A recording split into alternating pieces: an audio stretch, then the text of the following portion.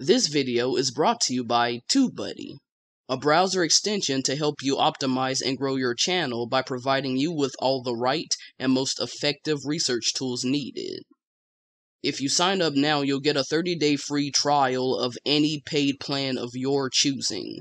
All you have to do is sign up through this link. Now, on to the video.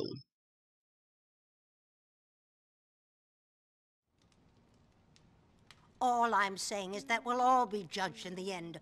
All of your brothers. And you, Patrick. And you, Kate. Who's gonna judge Kate?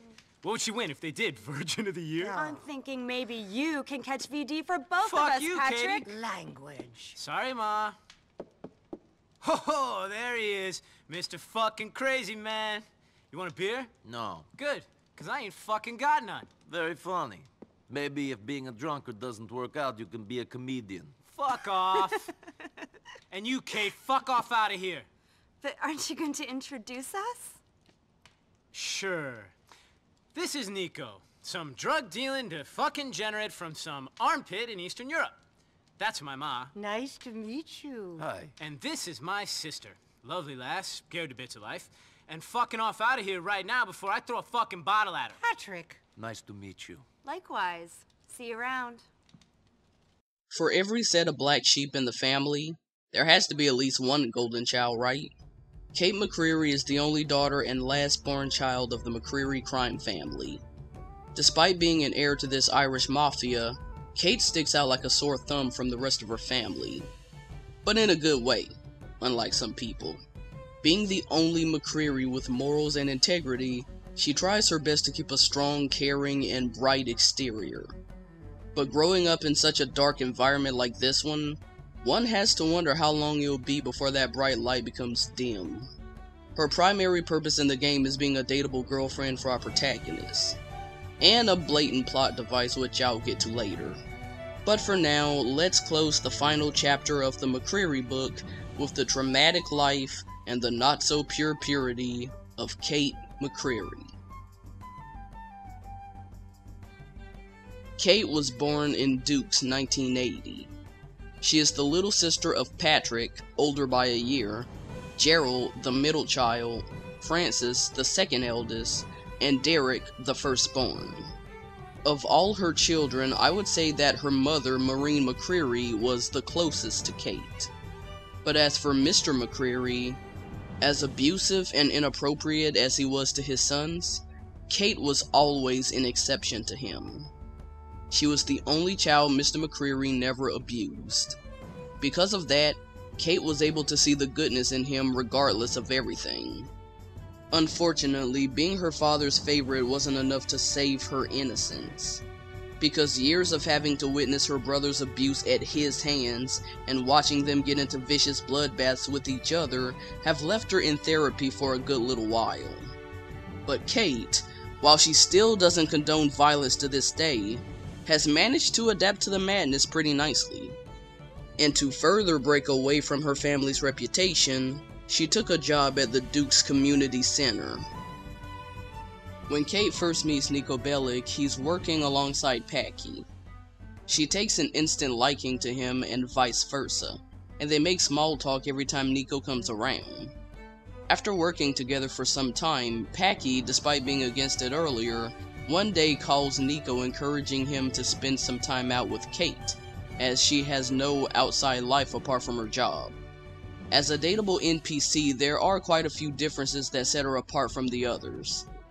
Firstly, Packy mentions early on that Kate is not the kind of girl who puts out, due to having conservative values, making her the only dateable NPC that won't invite Niko in for hot coffee. But in terms of actually dating her, she herself clarifies that it's not really a date, and that she and Niko are just starting out as friends. She is also rather complex to hang out with, being pretty critical of what Niko wears. She doesn't like shows, fast food, or bowling, but she does like playing darts, pool, eating at decent restaurants, and especially drinking at bars. I'd like a drink. Look at my family.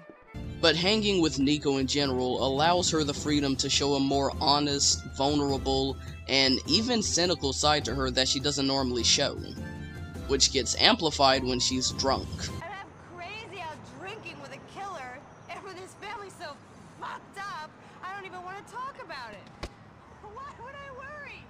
What in God's name have I got to worry about?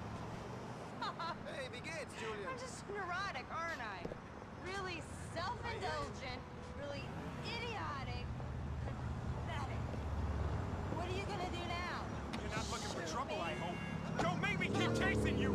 Suspect is proceeding on foot. Crazy. Shut up, please. Later in the story, she apathetically attends the funeral of one of her older brothers, largely to support her grieving mom. She also receives an invite from Niko's cousin Roman to his upcoming wedding. Near the end of the game, when Niko is faced with a moral dilemma, he separately calls Roman and Kate for their opinions. While Roman encourages him to do the deal, Kate will tell him that it's not worth compromising his morals in favor of money. But regardless of what Niko chooses, this one decision will permanently shatter his relationship with Kate. If Niko chooses greed over principles, this will disappoint Kate enough for her to not attend the wedding at all. But after hearing about Roman's death at the hands of Dmitry Roscolov's hitmen, she phones Niko after story completion to give her condolences, promising to be there for him whenever needed. But just a few in-game days later, Kate has a change of heart. After thinking long and hard about it, she's come to realize that despite having feelings for Niko, she knows full well it's not even worth living with all the violence, death, and madness anymore. She breaks up with Niko over the phone and moves from Liberty City. She also leaves him an email expanding her thoughts. But if Niko sticks to his morals, Kate happily attends the wedding with him. On their way, the two discuss their futures together. Niko confides in Kate that he's ready to leave his life of crime behind and just live normally for once. Kate, however, is a bit hesitant to take any further steps in her relationship with Niko, but he reassures her.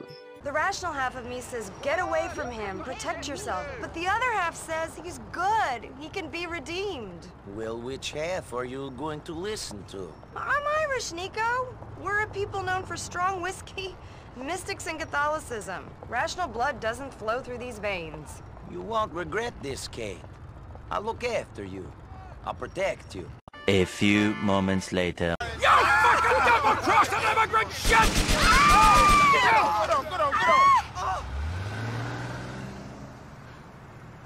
This leaves Niko, little Jacob, and Roman to all set out to avenge her death against the one responsible. Later on, Niko will receive a call from a grieving Packy who's in utter disbelief that his innocent little sister was the next to go. And Roman will also call Niko, giving him support and promising to name his and Mallory's unborn child after Kate if it's a girl. Personally, I never cared for Kate. But with her being one of the few genuinely decent characters in the GTA franchise, she had the potential to be so much more if her role in the storyline was more prominent. Maybe she could have been someone Niko needed for positive motivation and change. Someone to challenge his ideals and instill boundaries. But instead, she unsurprisingly becomes just another tragic case of what happens when decent people are involved with those who live dangerously. Not just that, but because she has very little bearing on the plot, she comes off as completely useless, and both endings highlight it. And going back to what I said about her being a plot device, her death in revenge just serves as a wake-up call for Niko, and feels more like an afterthought later on. In Deal, her choice to leave Niko, while understandable, it just makes getting to know her all this time absolutely meaningless.